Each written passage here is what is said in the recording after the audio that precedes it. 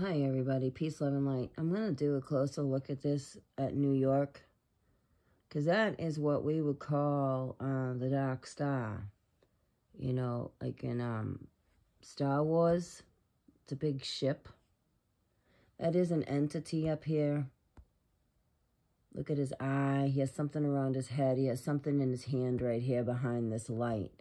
This light is supposedly hiding this Dark Star, or whatever you want to, I don't know the name of it, but it's clearly a huge ship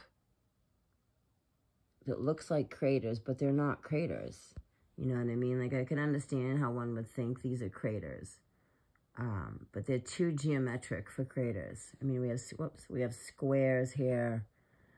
We do have two weird spheres right here, but they're a connector to something else that's here.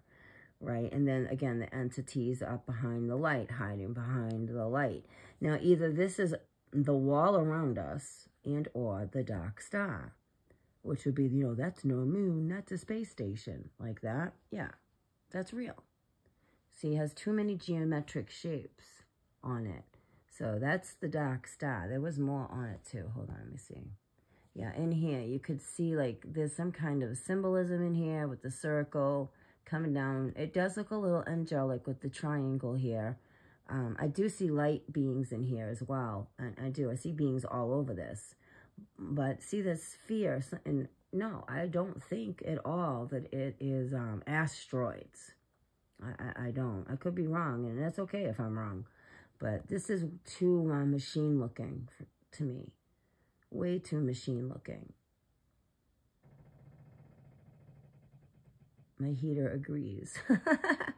So you can see an entity in here, his eyes, his nose. He's got something on his crown of his head by his third eye. That kind of looks like the Ankh in here, but I'm not quite sure. There's a lot in this. There is a lot in this. But no, I don't think those are craters at all. I think that's some kind of, that's what sits in the north that blocks all of the stars. All the light and all the stars. Because Ezekiel's wheel tells us about God and Creator and the universe and all the stars and billions of lights. We're supposed to be seeing billions and zillions and zillions of lights. And we're lucky if we see the constellations at all. So that's all I'm going to do on this video. I think that's a huge, massive, dark starship. Peace.